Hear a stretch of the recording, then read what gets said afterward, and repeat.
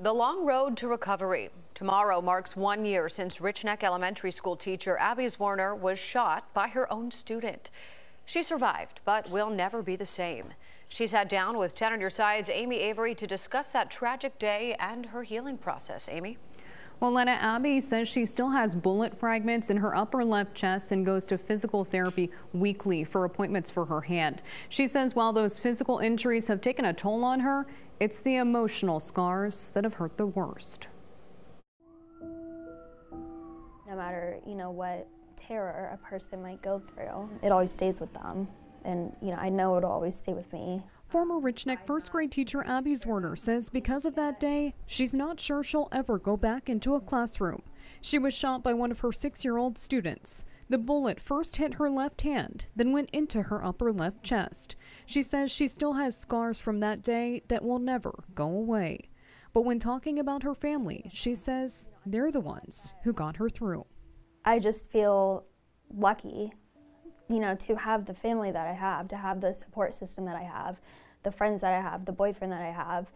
They've always been supportive. They've always been loving and caring. And what happened last year really, and throughout this whole past year, 2023, it really made me, I guess, just more heightened or more aware of just how great they are. Abby says her mom and sister had to take time away from their work and her brother moved back home to help. She says she's been through 5 surgeries and following the shooting was unable to do simple tasks like shower and get dressed.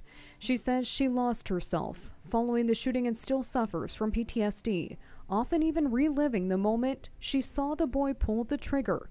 I asked Abby if she's been back to Richneck since that day. I felt like I needed a somewhat good memory, rather, to leave the school rather than the last memory I had of being there. On the legal front, Abby's attorneys, Diane Toscano and Jeffrey Bright, say although a judge ruled that they can move forward with their $40 million suit alleging negligence on the Newport News School District's behalf for not following protocol, there hasn't been much movement toward a resolution. The Newport News School District is still maintaining to this day that it's workers' compensation, that being shot by a 6-year-old is just a mere hazard of the job. And they say no one from the district has reached out in any way.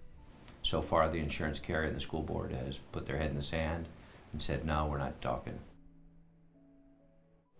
Now, Abby didn't want to speak about the boy or his family, but coming up at 6, what Abby plans to do tomorrow, and her answer when we asked her why she didn't call 911. Amy Avery, 10 on Your Side.